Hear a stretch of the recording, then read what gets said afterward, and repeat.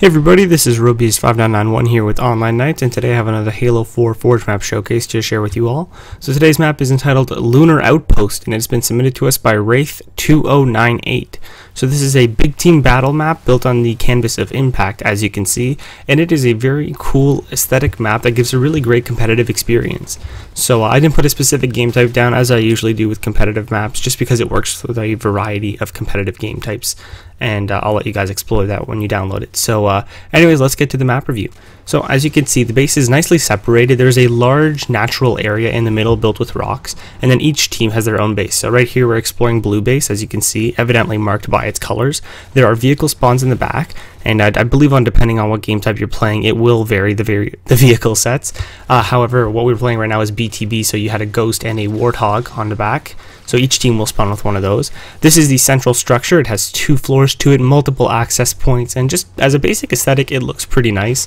The gameplay elements of it are very interesting. It's a cool central piece to the map and really helps divide the lines of sights and helps one team push up if ever they're kind of being held back. So over here we have the yellow area, so he's done a great job color coding most of the parts of his map to really make it easily identifiable. So this is somewhat of a storage area. You've got a teleporter in the back, which as you can see I went to go use here, so I appeared over on that side with my scatter shot, and I proceeded to kind of camp this area, but we were trying to be careful, and anyways, I ended up going through and appearing at the opposing side of the map, and I managed to eliminate a few different players, so I was pretty happy with that. And that's kind of one of the fast traversing points across the map, which really gives it a nice twist of gameplay. So as I was saying, this is yellow area, and I believe in the back there's a Gosshog spawn, although, sorry, not a Gosshog, a Rocket Hog, I believe. And there is, as you saw back there, a few skill jumps hidden across the map for vehicles and humans, which I find is really fun. This is the upper area of the central base. Once again, you can see it's different color coded depending on what side of the teams it belongs to. You can see this map is great for warthog pathing. You've got so many different areas you can drive by. This is red base, by the way, very similar, if not 100% identical to blue base, except for the coloring, which is obviously the difference. Each base has these kind of backward paths, as you can see, that go behind the silos, which act as great line of sight breakers and also as a nice way to maneuver behind the different areas of the base. So not only does it serve as great warthog pathing, but you can also cut towards the different vehicle areas and try to ambush your enemies by doing kind of an envelopment strategy of sorts. So back here we have the mining facility, which I thought was so nicely done. This is actually the Mantis spawn, so there are the 2 power vehicles, the Rocket Hog on one side and the Mantis on this side. You can see there is this crane kind of picking up these rocks. I thought that was such a nice aesthetic to have in a competitive map, and it really does give a feel to that area. And over here is another one of the bases. You got this cool underground tunnel dug out, which is very nice on the Impact canvas, I must say. This is green area, and as you saw earlier, that's where the double-noted teleporter exits. So that's kind of where I was doing my back and forth earlier.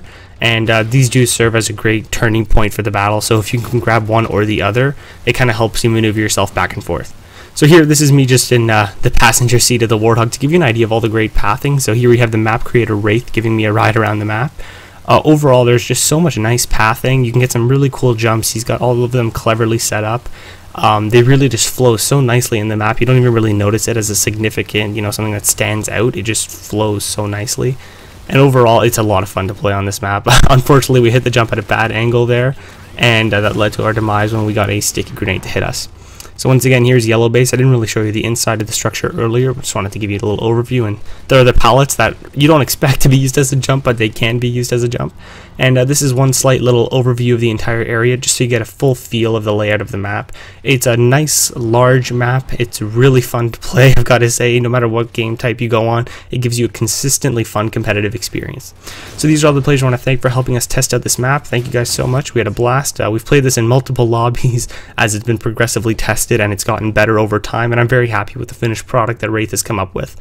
So thank you guys for watching. If you guys have enjoyed this video, please be sure to rate, comment, and subscribe. If you want to submit your own maps to us, please be sure to check the video entitled The Honorary Knight System, which will be linked at the end of this video. This has been Robius5991 here with Online Nights. Thank you so much for watching. I'll see you guys next time, and I'll leave you with a little bit of gameplay right now.